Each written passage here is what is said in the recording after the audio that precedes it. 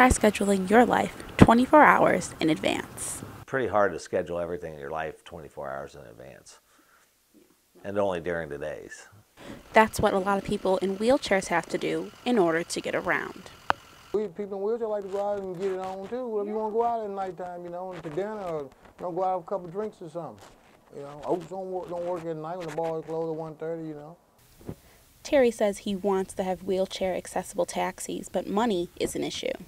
Small company, so we have to do everything. Something has to wait. So it's been something that we have been delaying, but it's something that we definitely would like to pursue. It is just the cost is what's been holding us up.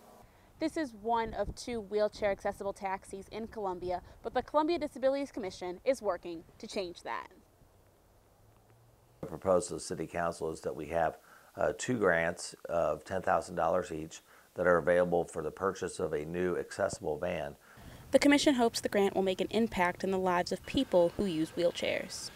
Paratransit is the only way many people can get around, and it doesn't operate in the evenings and doesn't operate on Sundays. So people can't get to church. They have to schedule everything 24 hours in advance.